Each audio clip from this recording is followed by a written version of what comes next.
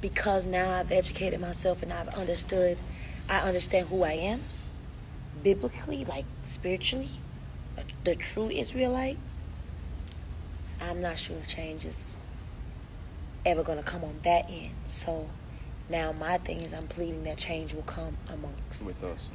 Now 2 years later, I'm following the Christ. Oh, the Lord had mercy on the young, and I was dead in the world. Now I'm celebrating life. All glory to the Father. So let's dive into it. This is something that we wrote on this end. I think it'll speak for itself. Change, the type of lasting change that we as a people desire, will not come from outside sources until it has taken root and has been birthed from within each and every one of us first.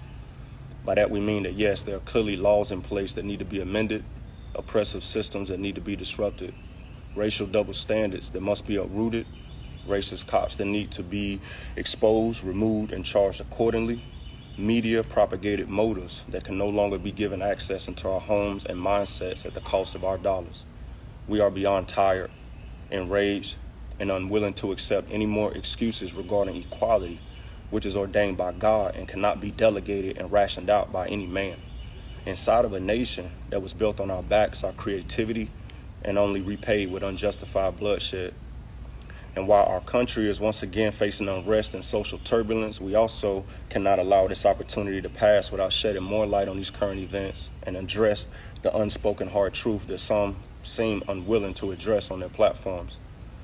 Our covenant with our Heavenly Father was established when He empowered us black people with the name Israel and labeled us as His peculiar people.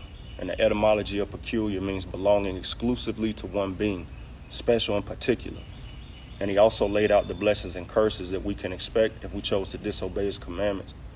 While we are hurting, exhausted, and boiling with emotion, we must also understand that our opposition not only knows our true identity, but have also become masters of our weaknesses and intentionally structure systems to entangle us in sin, which is the only force on this earth that can prevent us from operating in our true power.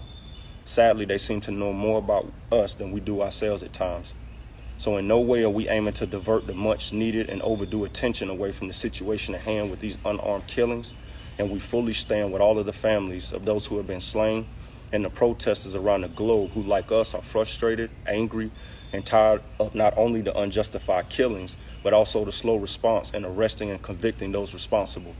What is violently taking place with every one of these senseless killings of our brothers and sisters is madness and completely evil. However, because we only seem to unite at this level of magnitude when we are being killed by someone outside of our own race, we must take advantage of this, because we may not have another great opportunity such as this to address certain points. And in closing, after justice has been served for the deaths of George Floyd, Breonna Taylor, David McAddy, Ahmaud Arbery, and the countless others who will never be forgotten, we as a people still face an even greater obstacle to overcome, and that's facing how we unite once again toward the mission of loving ourselves and each other. So, I know she touched on it at the top of it. I know you're heavy.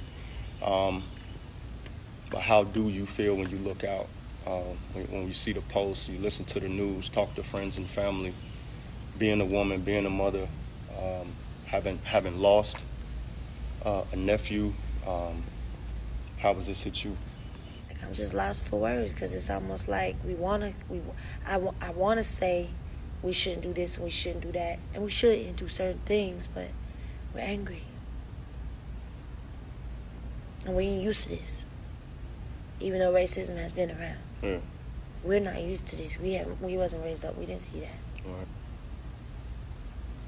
So we want answers. Matter of fact, excuse my language, fuck answers. We don't want answers. We want change. Excuse my language. But that's how I mean it, like that. Like, we don't want no answers. We want change. We want to be treated like we're supposed to be treated. But because now I've educated myself and I understand who I am, biblically, like spiritually, the true Israelite, I'm not sure if change is ever going to come on that end. So now my thing is I'm pleading that change will come amongst with us, amongst God's chosen one. I had somebody come up on my page the other day and was like, and I never read my comments, but since all this has been going on, I kind of read, because sometimes I have other celebrities or other people hit me in DMs and stuff I normally don't check, to ask me to be a part of stuff, or just checking up on me, and we're checking up on each other. And so I saw the person say, we are all God's children, and yeah, we are. But he has his 12 tribe, his chosen one, and I know who I am. And that's what I was talking about. And so in order to know what I was talking about, you got to study that, to show thyself. You got to study. We got to get in the book. We cannot depend on the law of the land. We cannot depend on the government. We cannot depend on certain things. We got to depend on the book. What's the book? That's the word. That's the Bible. Facts. That's my little